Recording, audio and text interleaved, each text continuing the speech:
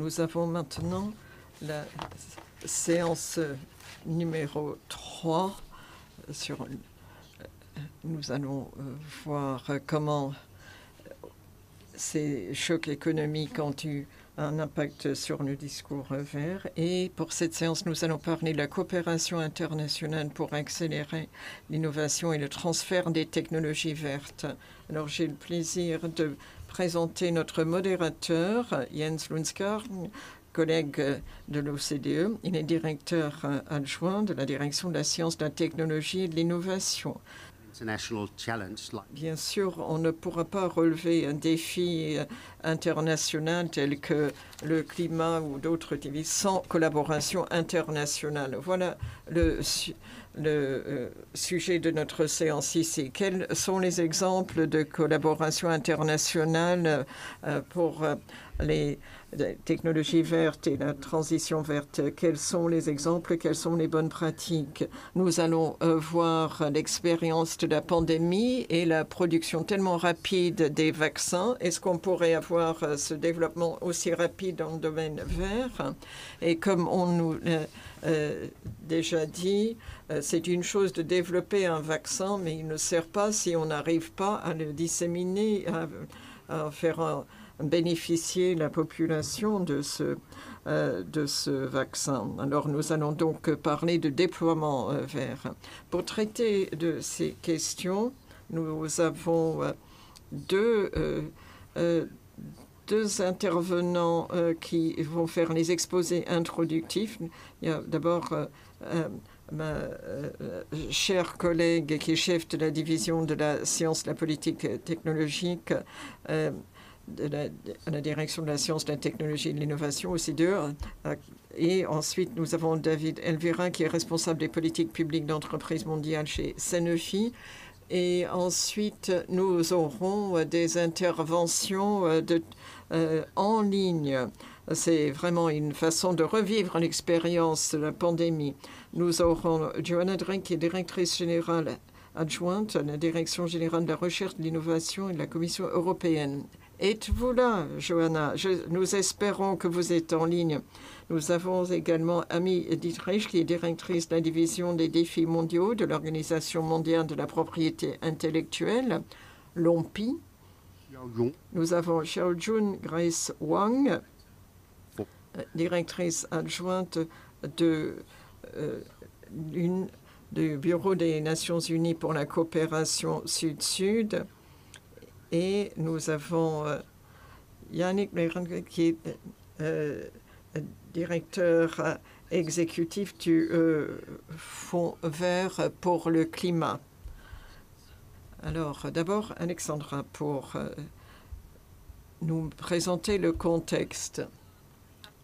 Bonjour à tous. J'ai préparé quelques diapos pour vous présenter le contexte. Et je voudrais vous présenter un peu le travail que nous faisons à la direction de la science, de la technologie et de l'innovation pour le travail pour la croissance verte. Alors, je ne vais pas parler de la crise ou des crises dont nous avons entendu parler hier, la pandémie, la crise énergétique, la crise alimentaire, la crise politique, mais il ne faut pas oublier le contexte géopolitique qui est un défi pour la coopération internationale, comment renforcer cette coopération internationale en faveur de la croissance verte et comment agir indifféremment en tirant les enseignements de la pandémie. Alors, le contexte, on l'a déjà évoqué. Pourquoi est-ce que la coopération internationale est tellement différente de nos jours? Bon, vous avez le contexte économique, il y a l'inflation, il y a la récession qui se profile à l'horizon, il y a les recettes fiscales qui sont réduites, donc moins de ressources. Il y a une concurrence entre les sciences pour l'innovation, comme on a déjà entendu ce matin. Et à droite, vous voyez quelques initiatives récentes aux États-Unis, en Europe et en Chine. Et on voit qu'il y a cette concurrence stratégique en matière de science et d'innovation. mais en même temps, vous avez besoin des ressources naturelles à plus grande échelle. À titre d'exemple, un véhicule électrique a besoin de 6 fois plus d'apports d'origine minérale, ou pour une exploitation éolienne, vous avez besoin de beaucoup plus de ressources pour un parc éolien off-stream que pour une centrale à combustion de gaz. Et ensuite, il y a la Chine avec le lithium, avec 60% de cobalt. Et c'est 80% d'utilisation pour créer des piles à combustible. Voici le monde dans lequel nous vivons. Alors, qu'avons-nous appris de la pandémie? Nous avons vu que les partenariats et la coopération internationale sont au cœur des réponses STI. Il ne s'agit pas uniquement de réunir les ressources et d'avoir des partages pour éviter les doubles emplois. Il faut améliorer l'apprentissage, il faut tirer le bénéfice des recherches internationales. C'est ce que vous voyez à gauche de la diapo, et c'est ce qu'on a normalement comme bénéfice de la coopération internationale. Mais avec notre travail, nous pensons qu'il faut une coopération internationale en matière de STI de manière différente. Par exemple, il faut qu'on mettre un accent beaucoup plus important sur la recherche transdisciplinaire.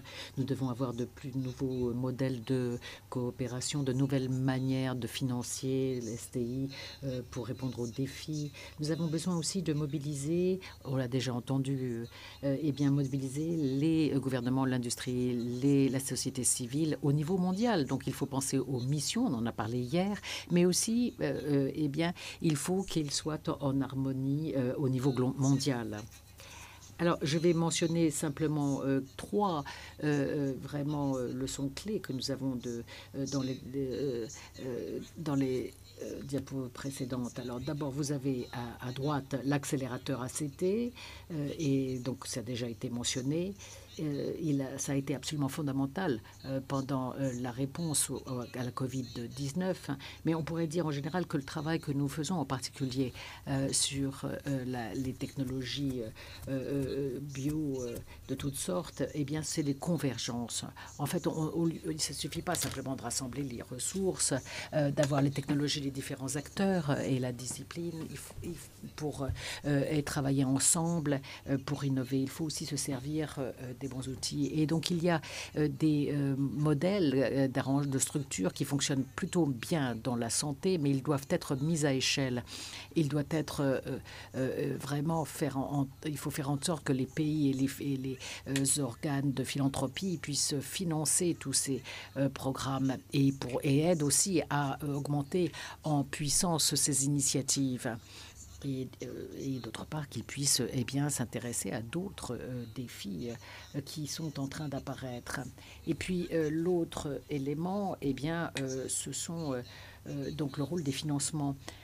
Nous avons vraiment des objectifs très exigeants. Nous avons besoin de pouvoir nous attaquer aux urgences communes, et donc le financement public n'est pas suffisant. Il faut amener et mobiliser les investissements privés, et c'est la seule solution. Donc ce financement mixte peuvent être effectués, on l'a vu, ça a été démontré, et la question c'est simplement de concevoir ces arrangements financiers de manière intelligente pour mobiliser les investissements privés pour la transition et le STI. Et il y a déjà quelques exemples de ce mécanisme de financement mixte pour traiter des défis climatiques. Alors, comme je vous ai dit, la troisième chose, c'est la mission bien mondiale, au-delà des frontières. Covid a montré que si l'on coopère pour des objectifs bien déterminés, nous pouvons aller très vite.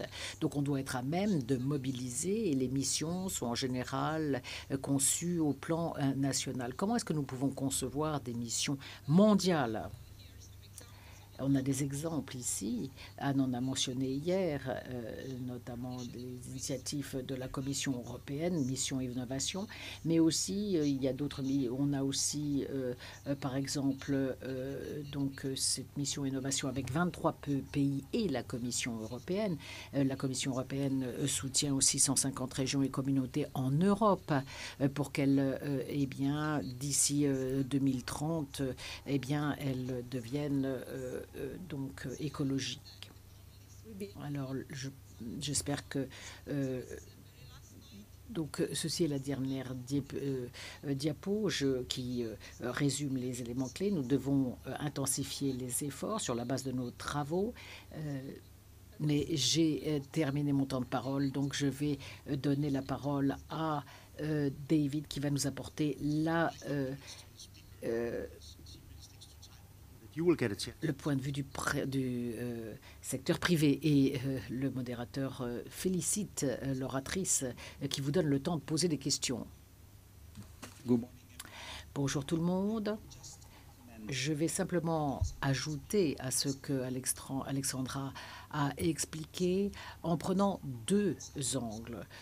Donc d'abord celui du secteur privé, puis ensuite, deuxièmement, je vais parler des leçons que nous avons tirées de le traitement de la pandémie de Covid-19 avec les modèles d'innovation et comment les innovations biotechnologiques peuvent être utilisées pour d'autres types d'innovations telles que les innovations en technologie verte. Je vais partager avec vous donc trois réflexions dans trois piliers. Le premier, eh bien, ce qui a été fait dans le passé et les leçons qu'on en a tirées dans un cadre de crise. Et d'autre part, qu'est-ce que nous faisons à l'heure actuelle? Ça, c'est le deuxième pilier. Qu'est-ce qu'il faudrait garder de manière à pouvoir avoir cette accélération de l'innovation à l'avenir? Et puis, troisièmement, eh bien, ce sont les entreprises pharmaceutiques qui sont des entreprises biotech et comment est-ce qu'elles traitent des innovations dans l'environnement vert et comment est-ce que nous pouvons appliquer la connaissance que nous avons dans le vaccin et les médicaments pour l'appliquer à la technologie verte et à l'économie verte. Alors mon premier message, comme vous pouvez le voir ici, eh bien, c'est que le développement de vaccins ont été vraiment rapide. Ça a été vraiment la caractéristique de l'approche mission. Et vous pouvez le voir à droite de cette diapositive. Normalement, dans ce secteur, il vous faut 10 à 12 années pour développer un vaccin ou un médicament. Lorsque vous ajoutez les essais cliniques phase 1, 2, 3, et puis ensuite la mise en œuvre de l'innovation. Comme secteur et comme producteur de biens mondiaux, on a pu apporter la solution du vaccin en une année. Et alors, qu'est-ce que c'est que la raison magique? Eh bien, d'abord, nous nous sommes complètement associés nos efforts pour une mission commune. Donc, c'est ce qui s'est passé pour le vaccin. Et puis, nous avons eu cette approche mondiale avec une coopération multipartite, multipartie prenante. Et qu'est-ce qu'on en tire de cela? Eh bien, d'abord, nous sommes tirés par la science et l'innovation. La première chose que nous devons protéger, eh bien, c'est le fait que la science doit fonctionner correctement. Et ça veut dire partager des informations, avoir un système de surveillance très robuste où l'information est partagée parmi toutes les parties prenantes. Et puis partager les données très rapidement et bien avoir accès à que tout le monde ait tous les accès aux informations disponibles. Deuxième leçon que nous avons tirée de cette rapidité d'innovation, eh bien les consultations en collaboration et le dialogue entre les autorités de réglementation mondiaux, régionaux, locaux et le secteur privé. Ceci se fait en général de façon régulière, mais pas à cette vitesse et pas à la vitesse nécessaire lorsqu'il y a urgence. Donc la leçon, eh bien, apprise, c'est qu'il faut accélérer ces consultations en coopération, de manière à ce que nous puissions anticiper les contacts dont nous aurons besoin en cas de besoin. Et c'est très clair dans notre secteur, mais c'est peut-être une leçon qui peut être apprise pour d'autres. Il faut de plus en plus donc de coopération entre les autorités de réglementation et l'industrie. Et puis il faut vraiment des partenariats. Les partenariats entre les entités privées, biotech et Pfizer, ont créé une équipe. Nous sommes une entreprise qui ont produit pour nos concurrents. Donc cela a été une nouvelle structure de coopération donc entre deux secteurs privés, deux entreprises privées. Et je rentrerai dans le détail de cela dans la prochaine diapositive. Et puis alors, la quatrième leçon apprise, eh bien, c'est la création de structures gouvernementales ou de gouvernance. Et je voudrais souligner deux idées. Le principal défi dans l'innovation, eh bien, c'est d'abord, le critère d'innovation, c'est d'abord la science. Ça, on le sait. Et cela nécessite eh bien, d'organiser la science de manière cohérente. Nous avons besoin de financer les infrastructures de science qui vont nous apporter vraiment le bien public dont nous avons besoin. Et nous avons besoin aussi d'un deuxième type d'innovation, et vous l'avez dit d'ailleurs, professeur Mazzucato aussi l'a dit aussi, à savoir l'innovation sans accès à l'innovation, ça n'est pas de l'innovation, c'est de l'invention.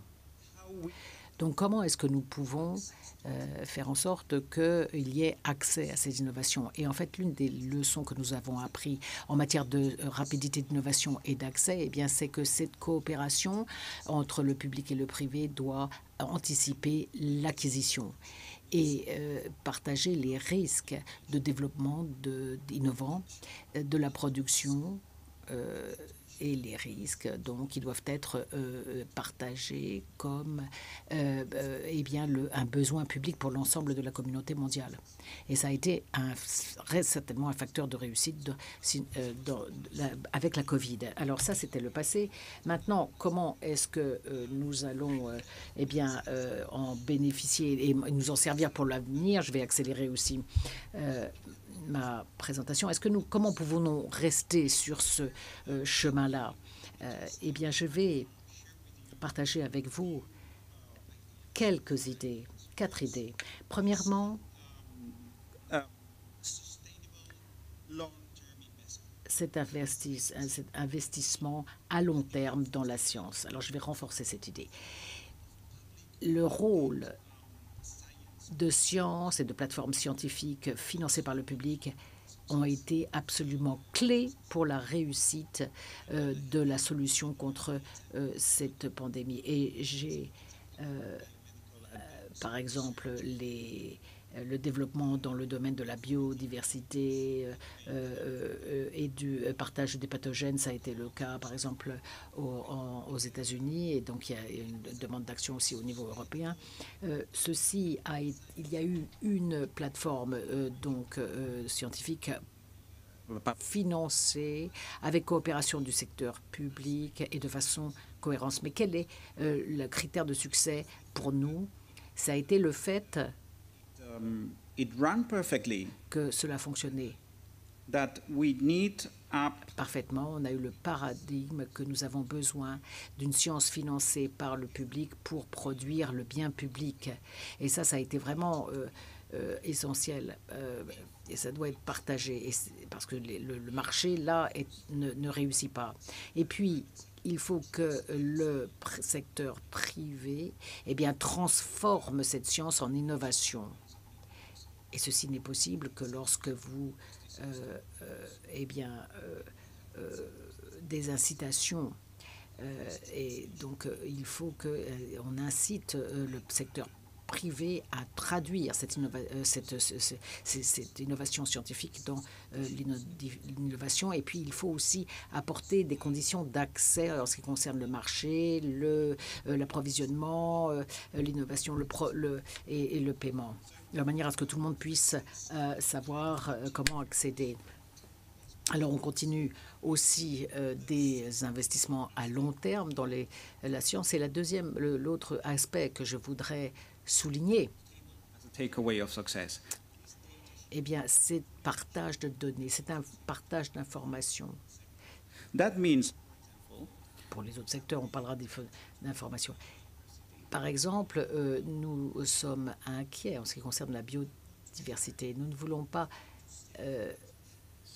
Nous ne voulons pas les garder, les pathogènes. On veut les tuer. Donc, on ne peut pas utiliser de façon exagérée la plateforme pour faire en sorte que nous les tuons, les pathogènes, et pas nous les sauvegardons pas. Et ça, c'est une recommandation pour garder cette vitesse dans les découvertes, et dans les résolutions, il faut partager. Et d'autre part, nous devons consolider les avancées, les progrès, notamment quand vous êtes dans un domaine d'innovation qui est très risqué. Il faut anticiper tous les aspects financiers, les achats et les outils d'acquisition. Et donc connaissances continues, partage de données continu, investissement durable dans la recherche. Nous sommes un secteur super réglementé, mais c'est le cas aussi dans d'autres secteurs parce que nous demandons en fait une réglementation. On a besoin de reconnaissance et de confiance. Ça signifie que nous aurons un cadre réglementaire qui s'applique à nous, et ces cadres peuvent promouvoir l'innovation et pas la freiner. Ça aussi, c'est très clair dans notre secteur, et nous pouvons partager cela. Alors maintenant, juste 30 secondes pour dire ce que nous avons compris de ces leçons tirées et leur contribution à l'innovation. En tant que entreprise pharmaceutique, évidemment, nous sommes un secteur industriel aussi. Donc, nous faisons ce que d'autres secteurs font, à savoir que nous décarbonisons notre production, etc. Et je voudrais aussi partager avec nous le fait que le secteur pharmaceutique essaie aussi de comprendre la croissance, comment elle peut contribuer à la croissance verte. Nous voulons décarboniser nos équipements. Et nous aurons l'occasion d'en rediscuter. Un adulte au Royaume-Uni, par exemple, qui est pré-diabétique, produit ou a besoin à peu près de 10 à 15 tonnes de CO2. Si ce patient devient diabétique, cela multiplie ce besoin par 2 ou 3 s'il y a en plus une comorbidité. Donc, au niveau d'un seul patient. Donc, si notre innovation économise, ou plutôt fait de la prévention, ou s'occupe de nos patients à temps, eh bien, du coup, on s'occupe aussi de notre planète. Et ça, c'est mon dernier message. C'est quelque chose qui peut être partagé avec d'autres secteurs. Les manques de données sur la manière dont on mesure les émissions, qui est une langue commune, un manque de normes réglementaires qui vraiment peut aider qui n'aident pas. Et puis, il faut des solutions limitées qui soient économiques et qui puissent facilement être renforcées à une échelle supérieure. Et voilà, j'espère que cela vous donnera réflexion et moyen de réfléchir et de discuter. Merci. Eh bien, beaucoup d'éléments excellents pour la discussion. Et puis, quand je regarde dans la salle, je vois que beaucoup de gens doivent avoir des questions. N'hésitez pas. Et nous avons aussi les participants au panel, les 4 personnes que nous avons en ligne. Et nous allons commencer par eux. On va commencer par donner la parole à Joanna Drake de la Commission européenne, bonjour. Bonjour. Merci infiniment pour ces interventions extrêmement intéressantes. Je dois dire que j'ai vu beaucoup de choses en commun dans la manière dont la Commission regarde la situation. Et la Commission, d'ailleurs, a beaucoup parlé des éléments que le dernier orateur a communiqué. Nous avons notamment besoin, en effet, d'une coopération internationale et nous devons aussi essayer de catalyser encourager le déploiement de l'innovation de cette manière. Je voudrais aussi commencer par une affirmation très claire. J'aimerais commencer par une affirmation très claire. C'est vrai que la crise est devenue la nouvelle normalité, mais j'aimerais rappeler que pour l'Union européenne, le pacte vert et la transition vers une économie durable ainsi que numérique, cela reste vraiment la pierre angulaire de la politique et de l'action publique de l'Union européenne. Je suis sûr que plus tard, pendant la table ronde, j'aurai la possibilité d'illustrer cela grâce à des exemples concrets. Mais nous avons dit que le vert et le numérique ont besoin de technologies, de rupture, d'innovation, de rupture et de nouveaux modèles économiques, mais pas simplement sur le papier. Il faut que ces innovations soient déployées parce que cela permettra aussi de créer la précipitation vers une transition. Mais j'aimerais dire, ce qui compte encore plus, cela créera les nouveaux emplois pour lesquels il faudra des compétences. Et donc, cela donnera de nouvelles perspectives de participation à l'économie. Alors, où est-ce que la recherche et l'innovation s'insèrent dans tout cela? Ce sont les facteurs facilitateurs du pacte vert et aussi de la transition verte. Les politiques de recherche et d'innovation, à elles seules, en soi, n'obtiendront pas beaucoup de résultats, sauf si on les met au centre de ce que l'on fait. C'est essentiel. Et nous avons un budget de 95 millions pour les années 2021-2027, avec une grande partie dédiée à l'action climatique. Bien sûr, cela promet de changer massivement d'échelle dans les technologies vertes et pour pouvoir atteindre les objectifs de 2030, 2050. Le pacte vert donne un exemple de ce qu'il est possible d'obtenir et puis cela a poussé les grands partenaires internationaux à développer leurs propres objectifs en matière de neutralité carbone sur un fond de réciprocité et de concurrence équitable, aussi de valeurs fondamentales. Mais on ne peut pas simplement donner l'exemple, il faut être actif et l'Europe a été active pour soutenir les objectifs de l'accord de Paris. Je crois que l'on a aussi constaté cela lors de la dernière COP qui s'est terminée le week-end dernier. Cela aussi a apporté la preuve de cela en renforçant et aussi en trouvant de nouveaux partenariats internationaux. Elle a aussi fixé des normes fondamentale et elle a été volontariste dans son plaidoyer pour une plus grande action climatique sur la scène mondiale grâce à la coopération multilatérale ainsi qu'avec des politiques de coopération pour les technologies vertes. La coopération internationale est fondamentale pour atteindre nos objectifs climatiques. La lutte contre le changement climatique ne se fait pas de façon cloisonnée, aucune crise ne s'attaque de façon cloisonnée et nous avons eu la possibilité d'exprimer nos remarques pour réfléchir et agir contre les différents types de crises et les différents modes de gestion de crise qu'il faut lancer. Et puis, nous savons qu'il faut mener ces combats à l'échelle mondiale. Avec nos partenaires mondiaux, nous cherchons à changer d'échelle dans la dynamique afin de pouvoir répondre à cette nouvelle normalité dans la façon dont nous comportons et dans la façon dont nous établissons différents modèles économiques et de la façon dont nous avons aussi une structure et une gouvernance permettant de déployer les innovations sur le marché pour faire en sorte qu'elles fonctionnent. Horizon Europe inclut donc une nouvelle vague de partenariats de recherche et d'innovation avec les États membres et les pays partenaires et aussi avec l'industrie. Par cela, nous espérons pouvoir avoir une poussée plus rapide vers l'innovation dans des secteurs tels que l'hydrogène, l'acier, les batteries, etc.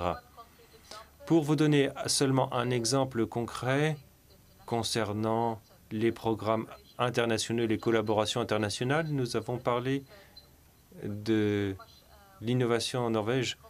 Mais là, voilà un exemple d'approche multilatérale. Nous travaillons avec 22 partenaires internationaux. Il s'agit en fait d'un cadre multilatéral pour développer la recherche et l'innovation par le Pacte vert européen grâce à la collaboration internationale pour montrer les avantages d'une approche mondiale, aussi en mettant à notre service l'inventivité des scientifiques et des chercheurs dans le monde entier. Si vous regardez Mission Innovation,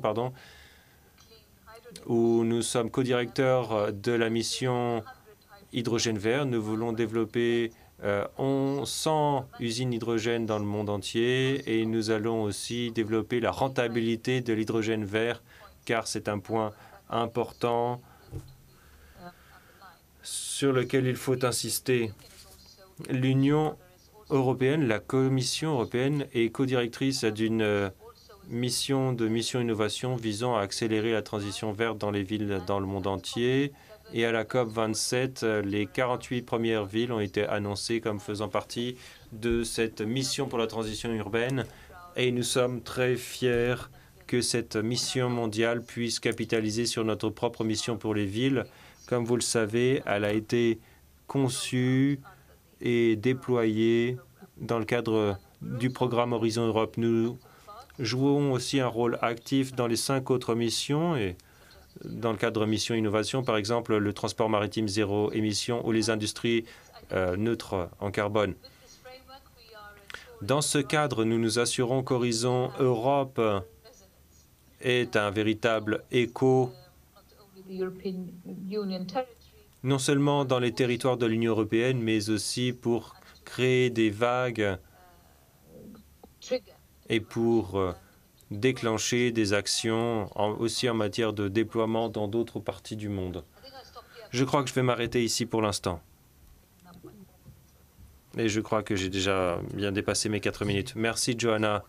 Je dirais qu'ayant travaillé sur les politiques d'innovation en Danemark, ce que vous avez fait avec Horizon Europe mérite d'être expliqué. Donc, vos minutes ont été bien employées. Pardon, j'ai un petit peu mal expliqué l'ordre des intervenants et qui étaient des nôtres aujourd'hui parce que nous n'avons pas Yannick Lamerick, mais nous avons John Arne Rottingen, ambassadeur norvégien pour la santé dans le monde, et la façon dont nous allons écouter le panel, nous aurons Amy Dietrich, Jon Arne Rottingen et ensuite un message vidéo de Xiaojun Grace Wang. Amy Dietrich de l'Organisation mondiale de la propriété intellectuelle. Est-ce qu'on appelle cela... Comment est-ce qu'on prononce OMPI, OMPI? On a tendance à appeler cela l'OMPI ces jours-ci, comme notre autre agence a un jet de pierre d'ici, l'OMS. Et donc, bonjour, je suis la dernière à avoir le droit de dire bonne matinée. Et en fait, Jens, le fait que vous ne sachiez pas comment on aime s'appeler, ça me rappelle qu'il faut que je vous fasse une présentation de l'OMPI parce qu'il y a très peu de personnes qui connaissent ce qu'est l'OMPI ou ce que c'est que la propriété intellectuelle, ou ce qu'elle fait, ou ce que nous faisons. Vous pouvez aussi nous appeler l'OMPI si vous le souhaitez. J'aimerais commencer par expliquer que l'OMPI est une agence spécialisée des Nations Unies. Notre rôle est globalement de gérer le système mondial de propriété intellectuelle. Et lorsque l'on parle du système mondial de pays, les briques en sont surtout les brevets, les droits d'auteur, les marques commerciales, les indications géographiques, les droits de modèle. Et puis, je ne me rappelle pas si j'ai parlé des droits d'auteur déjà, mais aussi l'un des derniers sujets chauds, ça a été les secrets commerciaux. Donc, il n'y a pas d'accord mondial qui régisse ces secrets commerciaux. Et donc, on se demande si ces secrets commerciaux sont un droit de propriété intellectuelle. Mais comme on nous pose souvent la question, nous traitons aussi des secrets commerciaux. Direction à l'OMPI ou l'OMPI, ma direction est chargée de la politique publique à l'intersection de la propriété intellectuelle, de l'API et des grands défis mondiaux que l'on appelle les défis dans le domaine de la santé mondiale, du changement climatique et de la dégradation de l'environnement et aussi de la sécurité alimentaire. Et la plupart des grands défis mondiaux d'aujourd'hui sont une combinaison de tout cela ou touchent à tout cela. Donc ma division à l'OMPI, cela va sans dire, a du pain sur la planche et c'est un travail fascinant. Et pour ceux d'entre vous qui ne savaient rien concernant la propriété intellectuelle, ce qui est la plupart des gens, parce que jusqu'à ce que l'on travaille dans l'API, vous ne connaissez pas vraiment ce que c'est. Et c'est une composante très importante des systèmes d'innovation. Mais ça n'est qu'une composante.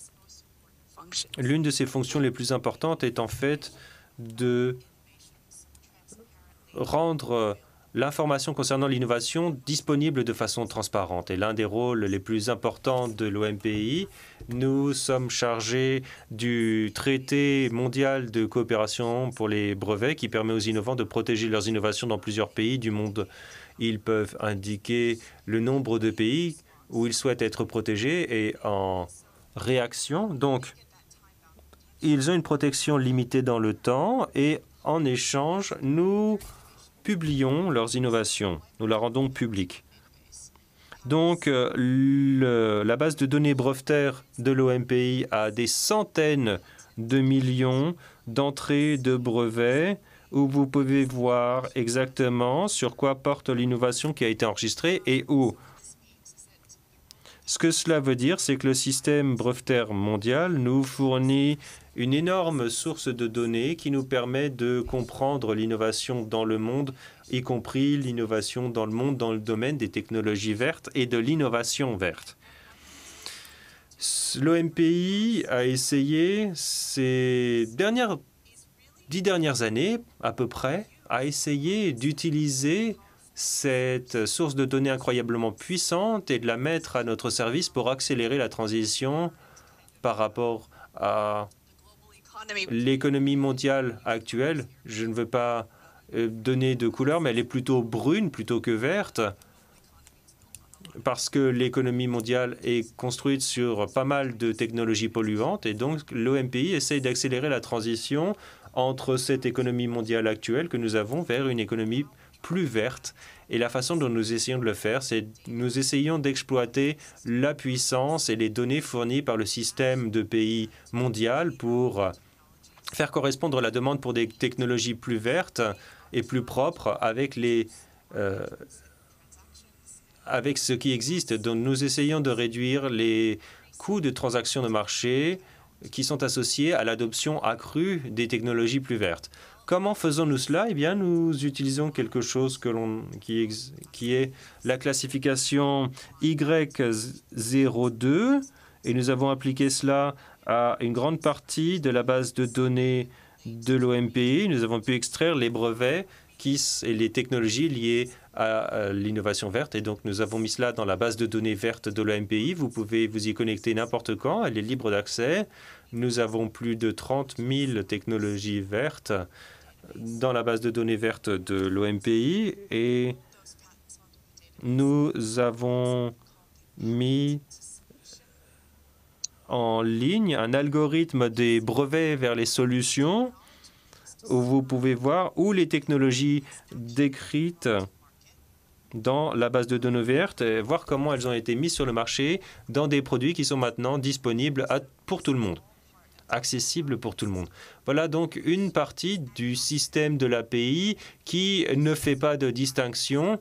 tous les secteurs utilisent la propriété intellectuelle pour inventer de meilleurs patins à roulettes ou bien une fusée plus rapide ou bien peut-être même un meilleur panneau solaire. Et donc le système de PI ne fait pas de distinction et ce sur quoi nous nous penchons à l'OMPI, c'est la façon de prendre cette partie du système mondial de l'innovation pour l'exploiter de façon significative, non seulement pour accélérer l'innovation verte, mais aussi pour mieux diffuser l'utilisation de la technologie verte, donc pour mieux traduire le processus des brevets, pour rendre ces innovations disponibles sur le marché, pour les mettre entre les mains de la population. Voilà mon introduction et je crois que j'ai consommé exactement 5 minutes de temps de parole. Parfait, parfait. Passons maintenant à la Norvège avec Jon Arne Rottingen. Vous êtes ambassadeur pour les questions de santé mondiale.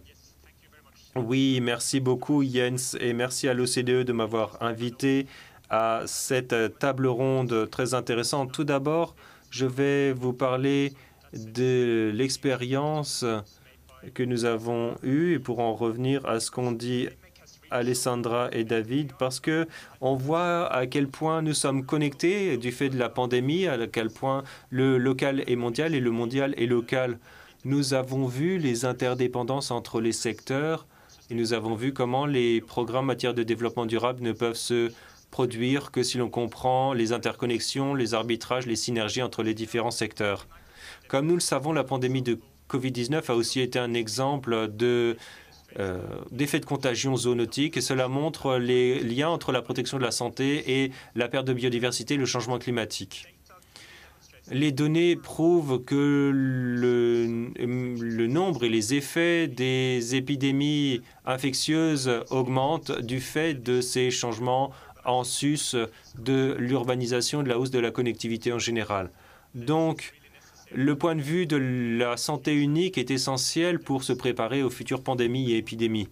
Mais de façon plus étroite, je vais me concentrer sur les expériences tirées de l'accès à la COVID-19 pour développer un vaccin qu'Alessandra a évoqué avec les agences de santé mondiale qui ont collaboré avec plusieurs pays, notamment le G20. Nous avons mené récemment une évaluation externe indépendante d'Act Accelerator et généralement les résultats sont positifs. On n'aurait pas probablement pu mieux s'en sortir du fait des facteurs extérieurs, du fait que tout cela a été mis sur pied en quelques mois au début 2020.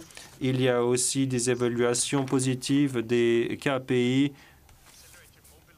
Act Accélérateur a mobilisé 23,7 milliards de dollars pour la R&D, pour le transport, pour les achats et la livraison de vaccins, de produits diagnostiques et thérapeutiques. Et puis la COVAX a été le système le plus qui a eu la plus grande réussite, mais on a vu des améliorations dans la livraison de vaccins et le taux de couverture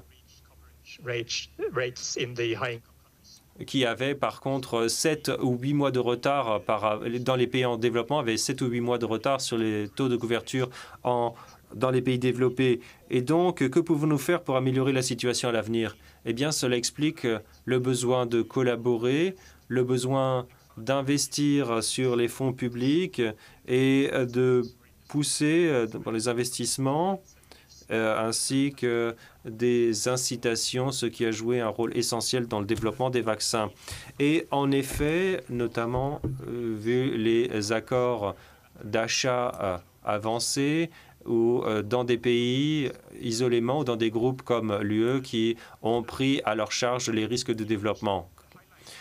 L'évaluation montre à quel point les financements publics, quand ils sont structurés dans ce cas en tant que financement mixte, parce que bien sûr, on en revient, c'est mélangé aux investissements faits par les entreprises, on voit quelle est leur importance. Mais étant donné le retard dans l'accès pour tous les pays et le fait que l'innovation n'est une innovation que quand on peut y avoir accès, il faut développer l'accès équitable. Et cela peut être lié à la façon dont nous assurons qu'il y ait des conditions à ces contrats de financement public, dans le rôle du financement public et dans le financement mixte. lorsqu'il s'agit d'accès, de prix et de transfert de technologie vers les pays en développement. Les négociations sur un traité sur les pandémies qui viennent de commencer à l'OMS pourraient couvrir certains des principes, des politiques et des pratiques dans ce domaine. Je suis complètement d'accord avec David, à savoir que la science ouverte et le partage des données sur les agents pathogènes sont essentiels, mais il faut aussi échanger les risques, partager les risques et les bénéfices entre secteur public et privé. On ne peut pas socialiser les risques et privatiser les bénéfices seulement.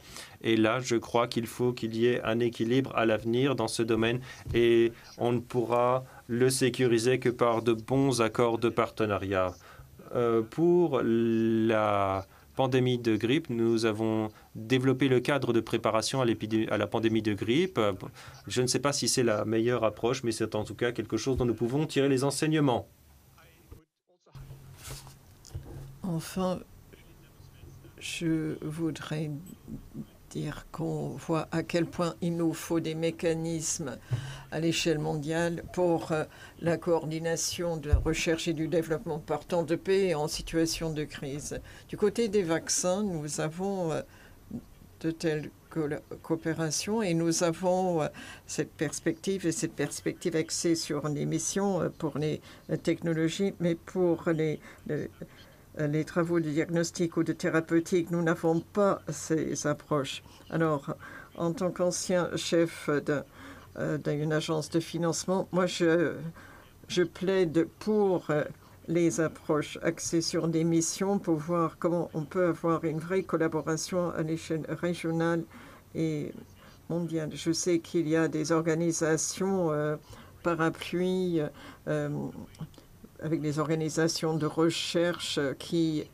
cherchent à trouver la façon de collaborer pour avoir ces approches axées sur des missions afin de pouvoir le faire pour la transition verte. Maintenant, nous avons l'enregistrement du message de Sharon Grace-Wag.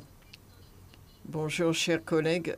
Je tiens à remercier l'OCDE d'avoir invité le Bureau des Nations Unies de la coopération Sud-Sud à participer ici. La pandémie nous a mis à l'épreuve pour la coopération internationale. Nous avons vu la nécessité d'avoir la solidarité et la coopération internationale, là, plus que jamais.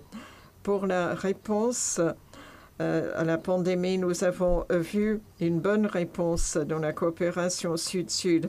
Nous avons eu un engagement plus fort en faveur du multilatéralisme et nous avons vu plus de travaux STI et une plus grande ouverture pour le partage de bonnes pratiques de technologie et de données. Si nous valorisons ces efforts, nous pourrons vraiment contribuer aux efforts pour relever les défis de la transition verte. La reprise post-pandémie est une occasion à saisir pour la transition verte, mais parfois, les pays en développement trouvent que les démarches sont trop onéreuses. La plupart de ces technologies sont dans les pays du Nord et sont brevetées, même si certaines économies émergentes ont pris des initiatives pour avoir le déploiement de technologies à bas carbone. Mais la possibilité d'adopter ces technologies sont limitées pour beaucoup d'économies du Sud. C'est là où il nous faut une plus grande coopération internationale, dont la coopération Sud-Sud entre les pays en développement et avec le soutien des pays développés par des coopérations triangulaires. Dans ce contexte, je voudrais d'abord mettre l'accent sur la coordination de politiques Sud-Sud et les efforts d'intégration régionale afin d'aider les pays en développement à créer les conditions propices à un agenda de développement plus ambitieux avec des transformations structurelles durables avec de meilleures capacités de production. Deuxièmement, le partage de connaissances dans différents contextes pourrait aider les pays du Sud à identifier et adopter des actions concrètes pour l'atténuation et l'adaptation au changement climatique. et avec de meilleurs investissements directs et de flux de capitaux sud-sud, il y aura des possibilités de collaboration entre les pays du Sud pour participer au développement d'une économie plus verte. Des projets de développement ont leur rôle à jouer. Au Bureau des Nations Unies pour la coopération Sud-Sud, nous avons l'intention de collaborer avec nos partenaires pour avoir de telles coopérations. Nous avons eu la possibilité de fournir des mécanismes pour que les pays et les partenaires partagent des solutions et créent des partenariats en vue d'un développement durable. Par des fonds en dépôt, nous pouvons soutenir des initiatives concrètes pour l'action climatique Sud-Sud. Nous avons un projet pour les villes où nous préconisons la coopération et nous avons fait ces initiatives, par exemple, avec une ville au Chili, avec une ville en Chine pour des coopérations vertes. La République de Corée a créé une coopération triangulaire pour soutenir les pays du Mekong afin d'avoir un meilleur accès à l'alimentation et à l'eau. Et nous vous encourageons à participer afin de défendre cette coopération sud-sud, afin que nous puissions créer un avenir durable ensemble. Merci. Merci à vous. La parole est à vous. J'ai une question du public en ligne, mais avons-nous des questions ici dans la salle qui souhaiteraient prendre la parole? Sinon, moi, j'ai une question, mais je vois que nous avons un collègue du Kazakhstan qui est là au milieu et qui a écouté le discours des Nations Unies. Alors, ce que moi je faisais quand j'étais à la Banque européenne de développement, nous avons mis l'accent sur les pays d'Europe centrale, dont le Kazakhstan. Alors, on nous demandait ce qu'on voulait voir. Et moi, j'ai dit, je voudrais voir que l'entreprise pétrolière au Kazakhstan ait de l'aide pour se mettre sur ces projets verts. Alors, ces entreprises ont des bénéfices énormes vu la situation, mais quelles seraient les perspectives de croissance pour un pays tel que le Kazakhstan si certains de ces paiements aidaient à financer un réseau intelligent, des panneaux solaires ou des choses comme ça? Bon, vous avez la difficulté technologique, mais il faut la volonté pour agir. Je vois qu'il y a une question. Stuart Ng du Canada, je suis professeur. David, vers la fin de votre intervention, vous avez parlé de la nécessité d'avoir la réglementation pour soutenir l'innovation, pas pour l'empêcher. Et je voudrais en savoir plus parce que au Canada, les dernières initiatives stratégiques ont vu que la réglementation était l'obstacle clé, l'obstacle principal à l'innovation. Alors, ça paraît possible, mais c'est très difficile à faire. Est-ce que vous pourriez nous dire un peu plus de manière concrète comment aligner la réglementation afin d'avoir plus d'agilité et d'innovation? Nous sommes dans un secteur hautement réglementé, vous le savez bien sûr, parce que dans le secteur pharmaceutique, bien sûr, c'est la question de la sécurité de nos patients et les règlements sont draconiens. Alors, ce que je voudrais dire, c'est que vous pouvez avoir plus de flexibilité réglementaire sans supplément financier et sans compromettre la sécurité. Bon, je peux partager les expériences que nous avons eues et notre compréhension de cette souplesse accrue pour avoir une meilleure harmonisation mondiale. un des facteurs importants pour la réglementation que nous avons vu au cours de la pandémie, c'était le dialogue avec les collectivités régionales. C'est très facile, c'est une question de coordination. Il faut juste reconnaître que ce qui se passe dans une région soit reconnu dans une autre région du monde. Certes, la situation géopolitique actuelle ne nous aide pas, mais si nous voulons avoir des réglementations pour aider, pour encourager, plutôt que d'empêcher l'innovation, c'est un des enseignements positifs que nous avons tirés de l'expérience de la pandémie dans un secteur très réglementé. Alors, il faut cette souplesse grâce au dialogue entre les autorités régionales. Ensuite, la souplesse. Qu'est-ce que nous entendons par cette flexibilité? Bon, nous pensons à la télésurveillance. Il n'y a pas besoin d'être physiquement présent lors de l'inspection. Bon, parfois, la réglementation doit passer par des inspections, mais on peut avoir des dispositifs numériques et des cadres numériques. Par exemple, vous avez toutes les soumissions qui se font par en format numérique.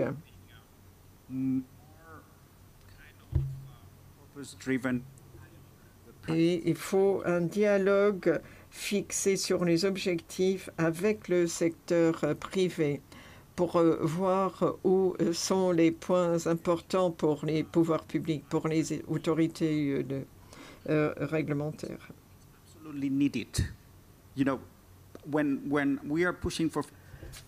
Lorsqu'on préconise la flexibilité et l'harmonisation, nous ne disons pas qu'il faille affaiblir les normes réglementaires, parce que c'est la confiance qu'il nous faut.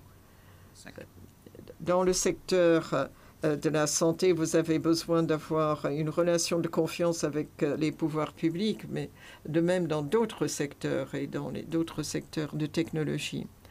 L'intervention hors micro n'est pas entendue de l'interprète.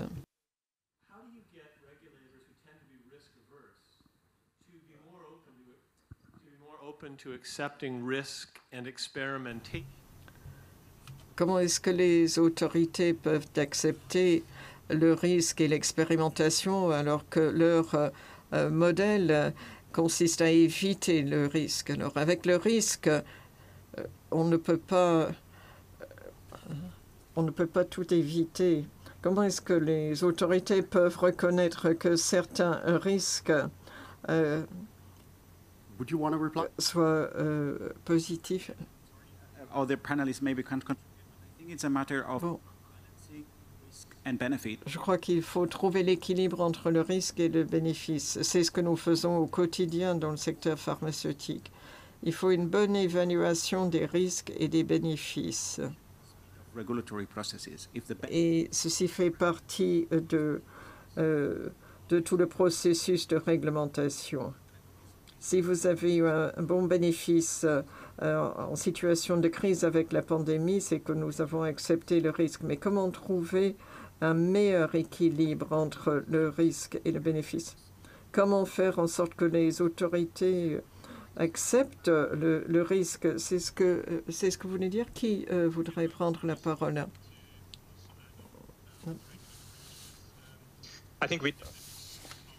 Oui, Jon Arne.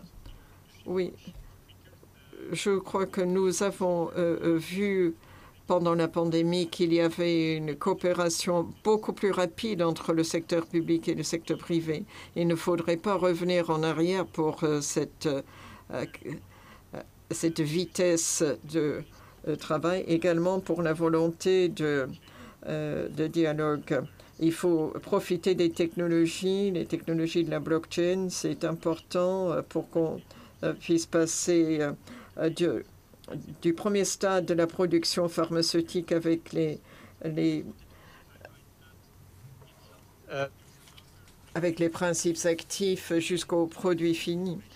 Mais il faut voir qu'il y a toute une machine de réglementation, ce qui fait partie de tout le processus de recherche et de développement. Nous savons qu'il y a beaucoup de réglementations qui s'appliquent à la recherche chez l'homme, ce qui est normal, bien sûr, mais il y a encore beaucoup de travail à faire afin d'avoir l'harmonisation nécessaire et les systèmes d'équivalence et de reconnaissance réciproque pour mener à bien des essais thérapeutiques lorsqu'on a des essais multi-pays. Nous l'avons vu en vitesse pendant la pandémie, mais c'est un vrai obstacle.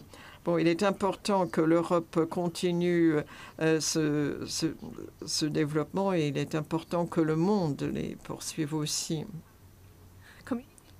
Pour la question de la communication avec les autorités, bon, je crois que on peut dire que un bon point de départ serait l'OCDE. Nous avons une espèce de gouvernance anticipée. Il ne faut pas étouffer les innovations en cours, mais nous avons d'autres services à l'OCDE où vous avez les autorités autour de la table et elles travaillent sur la réglementation pour voir dans différents domaines où se situent les risques et les bénéfices. Et c'est le travail que nous nous efforçons de faire en développant de ce que nous appelons des principes ici à l'OCDE. Il ne s'agit pas de réglementation, mais de principes où on a une reconnaissance des différents acteurs. Bon, j'y reviendrai, mais je vois qu'il y a quelque chose dans la note pour et on a demandé qu'il y ait des démarches concrètes pour... il y avait des mesures spécifiques pour la propriété intellectuelle pendant la pandémie. Et je sais que, Aimé, vous avez étudié les moteurs responsables des réussites. Alors, la question est de savoir si on accorde des dérogations aux droits de propriété intellectuelle, parce que c'est ce que nous avons fait pendant la pandémie. Bon, Jens, oui, merci d'avoir lu l'étude. Oui, l'OMPI a diligenté une étude par l'école de commerce de Boston pour voir quels étaient les moteurs de la réussite de ces vaccins anti-Covid. Comme David l'a signalé, c'était vraiment une situation sans précédent d'avoir un vaccin efficace 12 mois après avoir partagé le codage génétique du Covid. Alors, comment est-ce que nous en sommes arrivés là? Alors, ce qu'on a trouvé dans cette recherche était des résultats plutôt surprenants. Alors, la propriété intellectuelle n'était pas un obstacle à l'innovation dans le développement de ces vaccins de première génération. Au contraire, c'était une bonne façon de déclencher la recherche, parce que beaucoup de cette technologie d'ARM avait déjà été brevetée. Alors, la propriété intellectuelle était reconnue comme moteur positif pour le développement de la première génération des vaccins anti-Covid. Mais les chercheurs ont reconnu 3 obstacles qui ont empêché le développement de cette première génération de vaccins. Il y avait 3 obstacles. Il y avait la transparence et les accords de licence, les dispositifs de licence. On a estimé qu'il n'y avait pas suffisamment de transparence autour de ces accords de licence. Et c'était principalement pour l'ARN messager pour ces vaccins. Mais ce n'étaient pas tous les vaccins de première génération qui étaient à base d'ARN messager. Mais il y avait également la question des vaccins financés par les deniers publics. Je crois que John Arne l'a signalé. On ne peut pas avoir le financement public pour la recherche et la privatisation des bénéfices. Ça, c'était le deuxième point. Et ensuite, le troisième obstacle, c'était ce qu'on appelle le nationalisme en matière de vaccins. Alors maintenant, nous avons demandé une étude de suivi pour se pencher sur les pratiques de licence dans l'écosystème des vaccins anti-Covid. Qu'est-ce qui a accéléré le travail? Qu'est-ce qui a ralenti le travail? Et il faudrait que je cite le fait que les chercheurs indépendants qui ont fait la première étude ont signalé que si l'activité du brevet a eu un effet positif pour la première génération de vaccins, l'équipe a estimé qu'il fallait évaluer l'impact sur les innovations de suivi, parce qu'on a vu dans quelques situations que les licences qui couvraient certains éléments, et là je parle de licences, c'était un domaine à approfondir.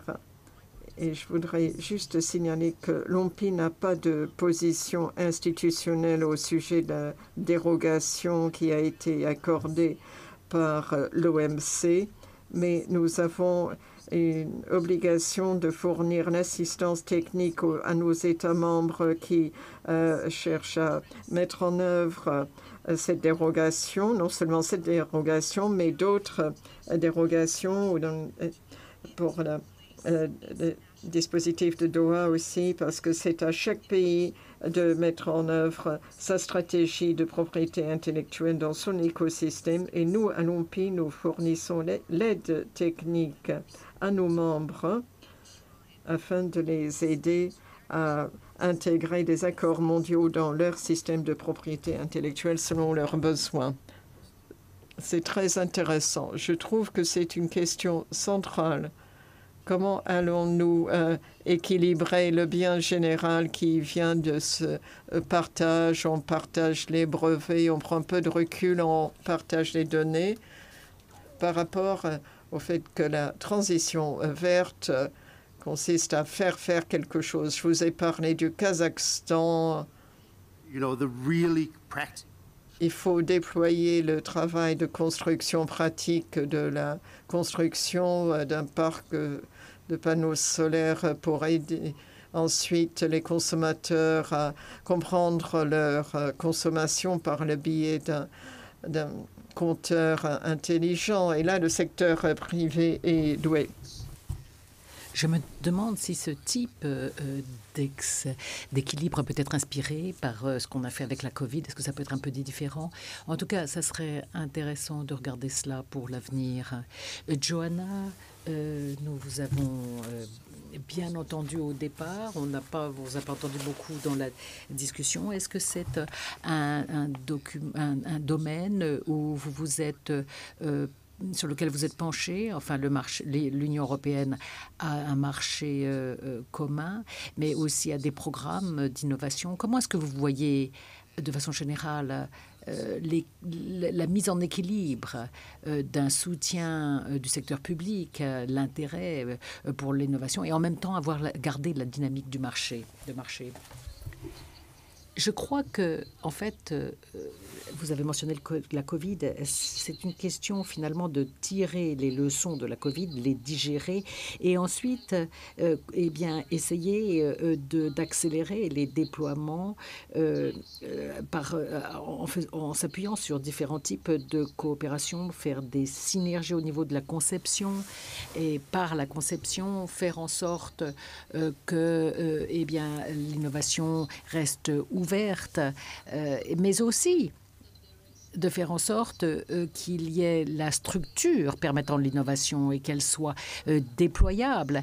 Un certain nombre de personnes ont mentionné l'importance de l'action pour soulager des risques, trouver les moyens d'avoir une boîte à outils, différentes boîtes à outils. Et là aussi, ça ne se fera que par la coopération entre les différentes institutions pour que l'innovation soit moins risquée. Ou que le risque, en tout cas, soit traité. Et donc, cela veut dire qu'il y a un certain nombre de composants qui doivent être présentés qui doivent être présentés. Il faut aussi une nouvelle dynamique de manière à ce qu'on ait plus de développement, des déploiements plus rapides et des déploiements qui puissent atteindre ces sujets, ces thèmes, ces domaines qui normalement, habituellement, ne sont pas touchés. L'une chose qui me semble totalement claire, c'est que c'est l'occasion pour nous et d'ailleurs ça correspond à ce que j'ai dit en dernier lieu, donc l'occasion pour nous d'agir pour que ces innovations puissent réellement être mises à l'échelle et puissent s'attaquer aux vulnérabilités des pays. Dans la COP 27, on a vu aussi que du point de vue statistique, eh bien, on a les fragilités dues au changement climatique, où cette vulnérabilité est la plus présente et la plus importante. Et c'est pour ça qu'il y a eu justement cet accord sur les pertes des dommages.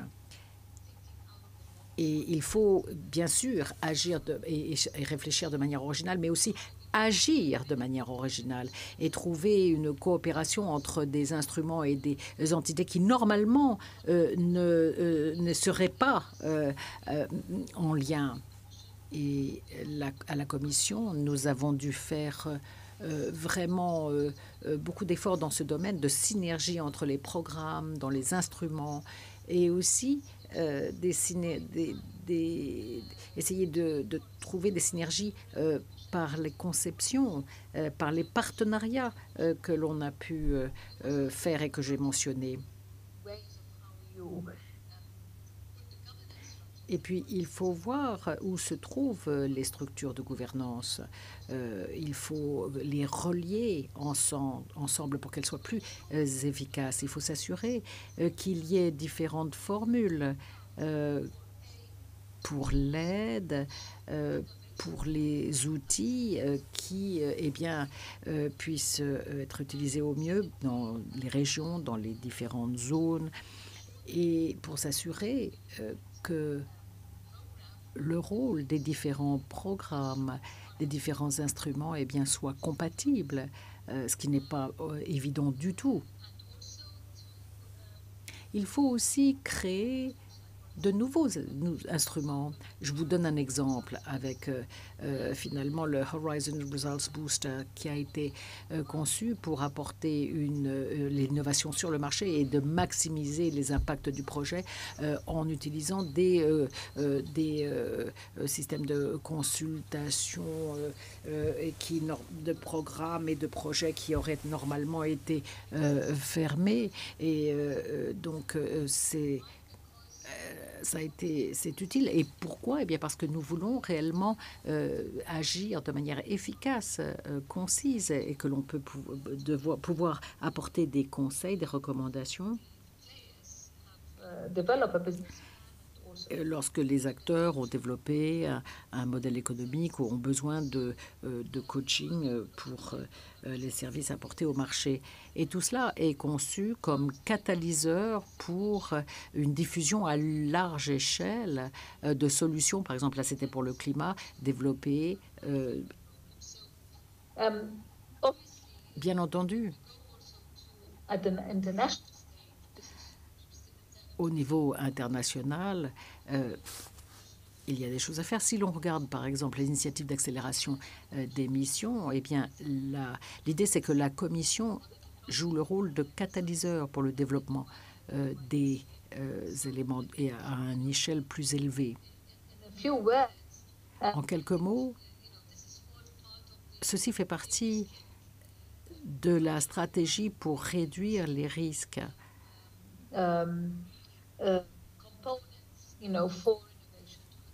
Pour que l'innovation puisse réellement être mise à échelle le plus rapidement possible.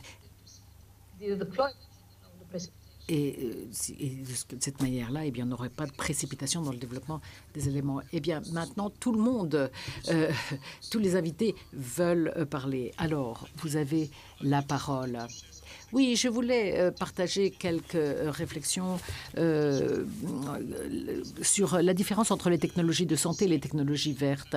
Parce que de notre côté, nous avons un marché beaucoup plus mondial avec des chaînes d'approvisionnement plus concentrées. Puis on peut utiliser, par exemple, des mécanismes de systèmes avancés d'acquisition et autres.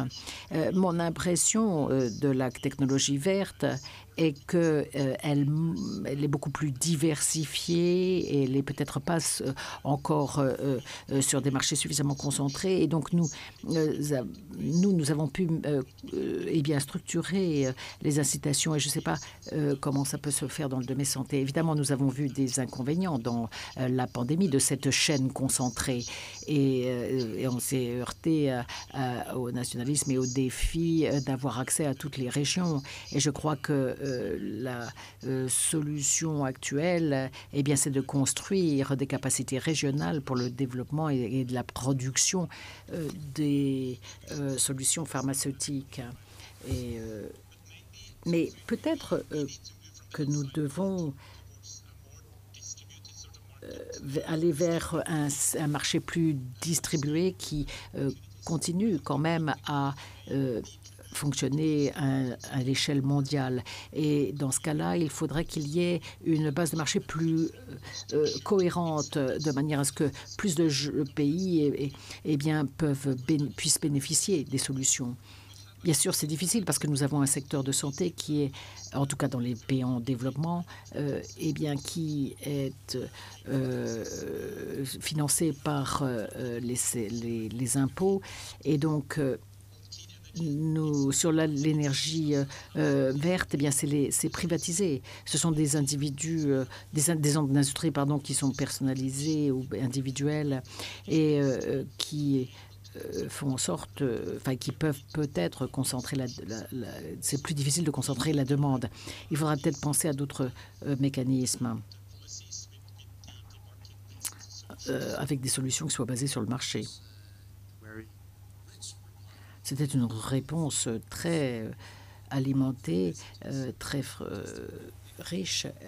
Trois choses. D'abord, il faut vraiment voir que, en fait, l'informatique n'était pas un problème pour l'accès. Deuxièmement, il faut évaluer où sont les obstacles parce que souvent, on n'a pas cette évaluation.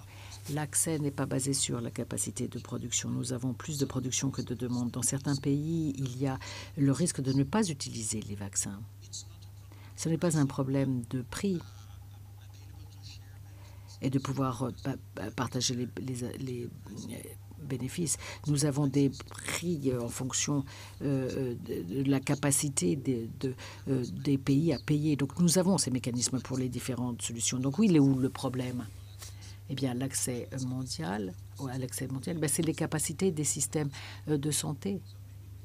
Et donc, nous devons peut-être nous concentrer sur comment se fait l'accès à l'innovation et de renforcer les structures nationales plutôt que de rendre responsables d'autres facteurs qui ne sont pas vraiment les vrais problèmes, comme nous l'avons vu dans la COVID-19. Donc, il faut évaluer correctement quels sont les obstacles à l'innovation sur la base de ce que nous avons appris de la COVID-19. Amy, oui, je voulais ajouter quelque chose très rapidement. Certains des mots que l'on entend tout le jour, c'est le transfert de technologie. Nous entendons cela non seulement au niveau mondial et en particulier avec la COVID-19, mais aussi dans le domaine de l'environnement. En fait, l'objectif est la production, mais l'objectif, c'est vraiment d'encourager les systèmes d'innovation dans les pays en voie de développement. Nous n'avons pas de situation où la plupart des innovations ont lieu dans le... on a beaucoup d'innovations dans le nord et la demande se trouve dans le sud. En fait, on veut diversifier ces zones où l'innovation a lieu et soutenir des écosystèmes d'innovation dans les pays en voie de développement. Et le moyen de le faire, c'est grâce au transfert de technologie. Et si on regarde ce que le transfert de technologie se fonde, dès le départ, c'est fondé sur des licences pour les droits IP.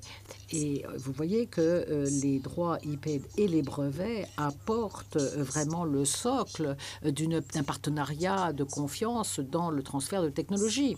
Et pour le transfert de technologie. Donc, je vous laisse établir tous les liens parce qu'il peut y avoir un peu de confusion dans la communauté mondiale lorsque nous considérons simultanément les systèmes de structure et que l'on demande plus de transfert de technologie. Il y a besoin de compatibilité. Et puis, il faut regarder aussi des exemples vraiment positifs lorsque ça marche et que ça, dans les endroits où ça marche bien, à savoir les brevets pour les médicaments. Mais Amy, merci beaucoup. Vous avez vraiment dit ce qu'il fallait. En fait, le diable est dans les détails, toujours pareil. Et on arrive donc à la fin de cette session. Au début, et hier, on posait la question, est-ce qu'il y a réellement quelque chose de fondamental que nous devons faire, des percées? Alexandra, nous vous avez montré donc ces grands défis. Vous aussi, vous avez mentionné les matériaux. Un sujet qui me vient toujours à l'esprit, c'est est-ce que ça n'est possible que de travailler sur, ou finalement de travailler avec des ressources où nous sommes en pleine dépendance de la Chine. Et on pourrait dire, est-ce que nous ne pourrions pas nous rassembler dans le monde et se mettre d'accord sur un programme de recherche qui peut réellement faire en sorte que nous ayons la chaîne d'approvisionnement qui est nécessaire pour la transition verte. Coopérons, essayons aussi d'avoir des chaînes d'approvisionnement plus robustes. Alors, les politiques STI vraiment innovantes, qu'en est-il? Est-ce qu'il y a un rôle pour cela? Alexandra, vous avez beaucoup d'expérience à l'OCDE dans ce domaine. Et si nous prenions du recul et nous disions, bon, est-ce que nous pouvons résoudre le système IP? Quelles sont les politiques de transformation dont nous avons besoin pour ce faire? J'ai mentionné certaines d'entre elles dans mon introduction, mais dans la recherche transdisciplinaire était vraiment un point très important parce que la communauté de la recherche est très ouverte par définition. Comment vous pouvez travailler avec les différents acteurs et faire aussi intervenir les citoyens. Et là, on parle de transdisciplinarité. Si nous pensons que nous devrions le faire, il faudrait le faire mondial. La santé et le climat, ce sont des biens publics. Il faut penser en ces termes-là. Maintenant, en ce qui concerne les instruments que nous avons, la manière dont nous concevons les missions, et puis les missions, qui est une façon très effective de relever le défi, eh bien, ce sont essentiellement des éléments nationaux. Il y a, en général, sont plutôt nationaux. Nos instruments, je vais vous donner un exemple. Pour relever ce défi, nous avons besoin des instruments plus directionnels, et c'est ce que nous voudrions changer. Mais pour vous donner un exemple, pour soutenir l'innovation, le soutien le plus coûteux, eh bien, c'est les crédits d'impôt. Et là, au moyen de la fiscalité, nous pouvons apporter un soutien. Mais c'est très difficile. C'est très difficile de demander au gouvernement de le faire. Et comment est-ce qu'on le peut faire si l'on veut encourager l'innovation? Il faudrait que ces mécanismes soient en place pour l'industrie. Et à nouveau, je reviens vers la finance mixte parce que le montant de ce type de financement est incroyablement faible et c'est complètement insuffisant. Mais à nouveau, il faut changer l'état d'esprit des gens pour arriver à ce résultat. Par exemple, dans la communauté politique STI, il se concentre sur le financement, sur les fonds apportés plutôt que le financement, que les mécanismes de financement. Et donc, il faut vraiment coopérer avec l'industrie pour ces financements mixtes. Eh bien, je crois que nous en sommes à la conclusion. Alors, quels sont les besoins de connaissances et qu'est-ce que vous en pensez, Johanna?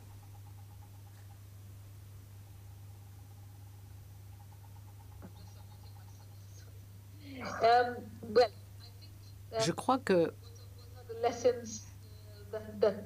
quelles sont les leçons que nous avons apprises de cela? Je crois que nous devons reconnaître les défis et les opportunités et vraiment nous saisir à plein le corps des opportunités. Nous ne pouvons pas eh bien, s'éloigner des objectifs à long terme de la transition verte et aussi la transformation numérique, en dépit des crises, de toutes les crises que nous vivons. Je crois qu'il ne faut pas permettre à ces crises de nous éloigner de notre trajectoire. Il faut rester créateur, il faut rester efficace et voir où nous devons déployer les moyens le plus rapidement possible, mettre en place les instruments nécessaires pour être agile, nous assurer que les instruments, une fois qu'ils ont été, eh bien, une fois qu'ils ont fait leurs preuves, soient disséminés. Et si ça ne fonctionne pas, eh bien, il faut trouver d'autres moyens pour que cela marche. Merci, Johanna. Merci.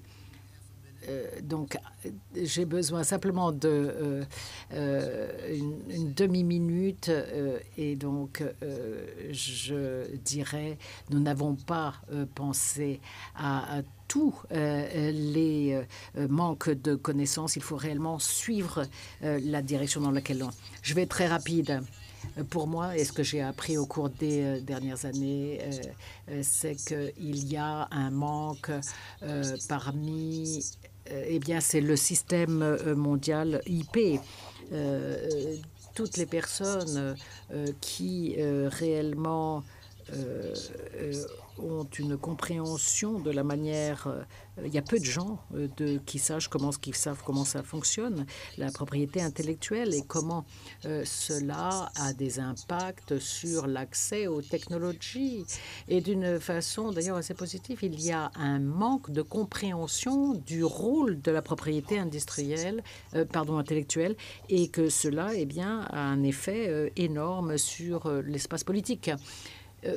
Je pense que le principal problème du point de vue politique, c'est comment trouver les solutions à la mise en échec.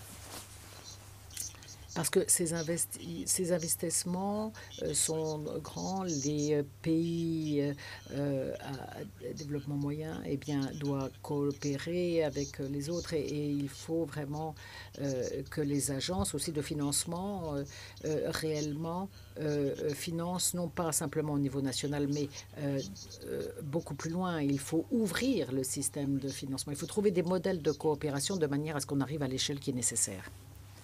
Eh bien, nous revenons sur l'estrade. Alors, oui, vous avez...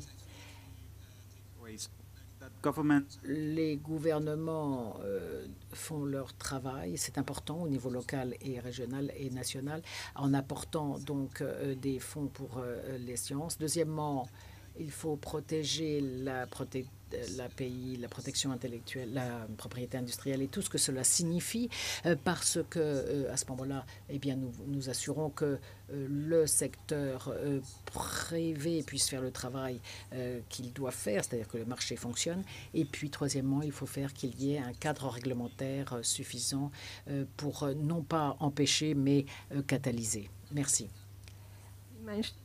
Alors, il y a un manque eh bien, qui n'a pas été mentionné, c'est-à-dire l'intelligence stratégique pour les gouvernements. Et ils ne peuvent pas anticiper. Ils ont du mal à faire des politiques pour les risques. Il faut qu'il y ait des laboratoires vivants. Et c'est absolument fondamental. Et il faut leur expliquer ces instruments pour qu'ils s'en servent. Merci. Merci beaucoup, Alexandra, David, Amy et June et puis Shodyun, même si c'était en ligne. Eh bien, merci beaucoup.